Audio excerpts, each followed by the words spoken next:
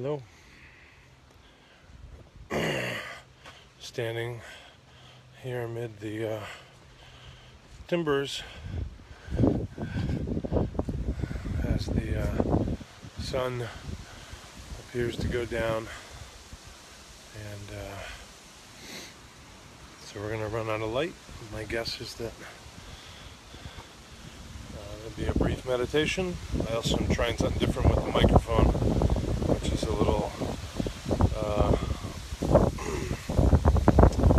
wind protection on the mic, which isn't aimed very perfectly, but I'm trying. So we might get good sound that then goes out as the little mic thing waggles off to the side. For example, now I think it's pointed right at me, and now it's waggled off to the side. Now it's pointed at me. Maybe there's a difference. So thanks for helping me do this little test. But I thought I'd do a little meditation here next to the construction project. It's interesting because I made a few notes about meditation the other day. I wrote on a little pad, and I think we did that maybe in the bomb shelter, but I don't quite recall. So this may be the same theme, and I may change my mind. And if it's the same theme, I expect it'll be relatively different anyway, as I haven't been repeating traditional meditations. So I'm going to try and have this little grabby tripod grab onto this ladder in the construction zone, and see if I'm just kind of looking at how the feet work. See if we can kind of grab things together a little bit and sort of wobbling things around. Probably terrible for you guys.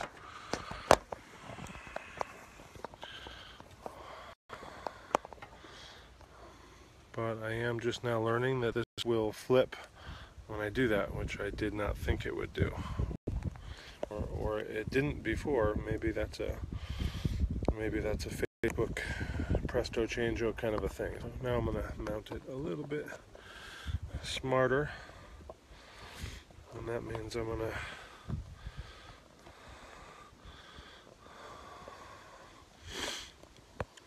move the mic around a bit, which is pointing at me now, so that may feel a little bit better.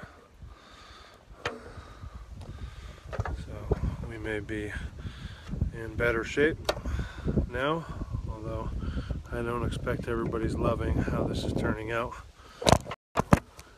It just fell.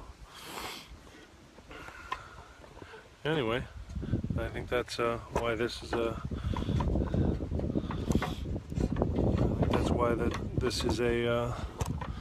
free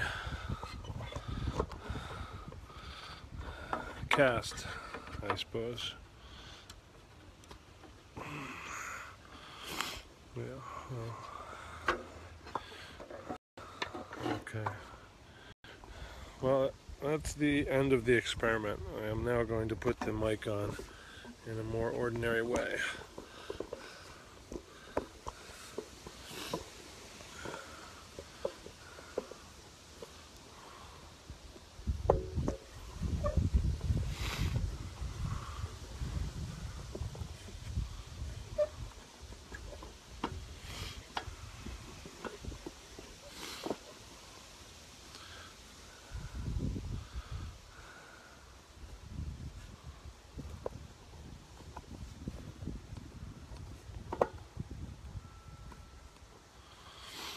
Okay, it is what it is. I think the mic is a little bit pointing towards me.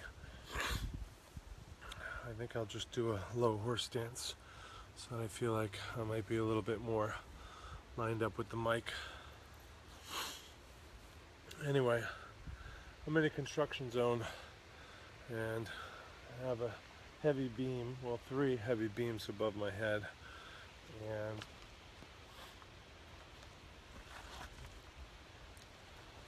they are merely clamped on. They're not held in with screws or bolts or back up with ties. So it's a nice place to do a meditation. I'm also standing on the edge of a hole which is collapsing. So all kinds of stuff could go wrong. this may become a little Shavasana meditation. But I'm in here in this sort of incomplete place, this incompletely built. So the sort of contemplation I'm going to offer now that I've just said that is a contemplation of, okay, there's the low T stance. There's a contemplation of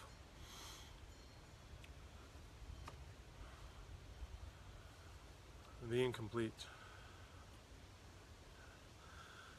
So we might consider that everything is complete, always necessarily complete. And insofar as we name it, consider it incomplete, it can be helpful to recognize that the incomplete is the name we give to something that is necessarily complete. So for example, you may look at this and say, well, the thing you're building isn't finished, that's an incomplete whatever it is you're building. But it is complete. It's a complete this at this stage. Whatever this is, it's completely this. And if I move the ladder, which we're now balanced on, that thing, which is now slightly different, is complete. If I say that it's incomplete, or think that it's incomplete, or view it as an incomplete thing, then really I'm just comparing what is to how else something can be. So we do this all the time. We do it to children. You may do it to flowers that you've planted that have not bloomed yet. Very easy to look at a construction site, and as long as there's construction workers there, you think of it as incomplete, because they're there to work, because something's not finished. So finished and complete are not the same thing. Finished is a description of the end point of some process. Complete, we might consider, is the way everything is all the time. So injured, ill health, these are all complete. You are always a complete person.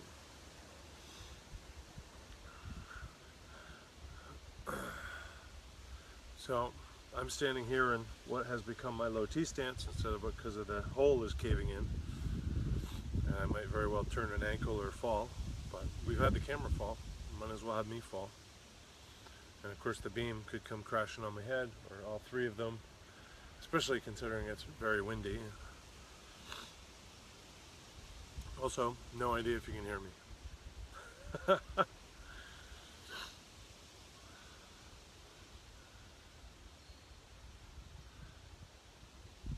So what I'm going to do is use my breath. When I get to the full breath, and then when I get to the empty breath. So I inhale and I get to the point that my breath is full. It's as full as it happens to get for me now. And then when I exhale and that breath leaves, and I get as empty as I get. So it doesn't have to be a perfect vacuum, but as empty as I get. So I'm at the full exhalation. I can use those 2 points as touchstones. I should stay low because that's a little bit better for the mic, I'm guessing. So we can use those as touchstones because we do generally, inherently, easily, readily, non-consciously, subconsciously, unconsciously feel those states as complete. The full breath and the empty of breath. But the breath is a spectrum, it's a cycle, it's a process. So every time I get my full breath, whatever amounts to a full breath for me now, and every time I get to an empty breath, whatever amounts to my empty breath now, I'm going to use that as a touchstone to recognize completeness, to feel the state of completeness. And then, during the breath process, the breath exhaling, the breath inhaling, through the process, I'm going to try and recognize moment by moment, or at least step by step, or section by section, I'm going to try and recognize that the whole of the breath is complete. It may not be finished, because finished describes something I'm doing, which is emptying my lungs or filling my lungs. But it is complete. And so I'm going to just use my arms because I have some space here. Inhale.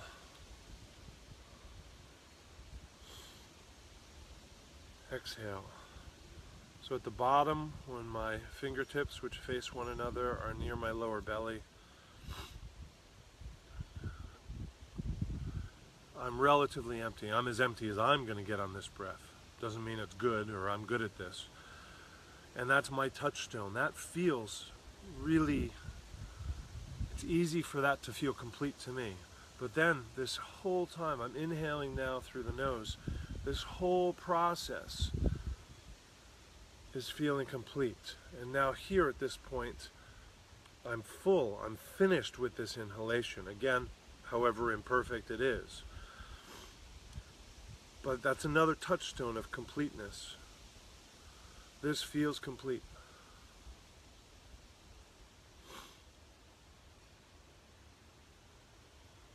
And then exhale through the mouth, and just having been in that touchstone, feeling into that touchstone, I'm trying to feel that here, recognize that here, and recognize that the completeness is really my opinion, or incompleteness is my opinion. The meta opinion is completeness. Inhale through the nose, exhale. Inhale. I'm just actually sinking into my stance as well. And inhale, I'm rising in that same stance.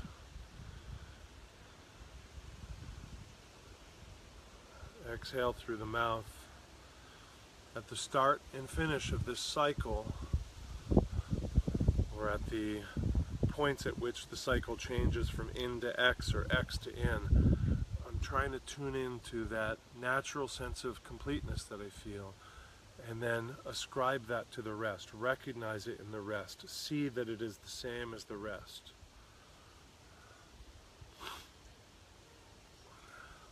Inhale, exhale.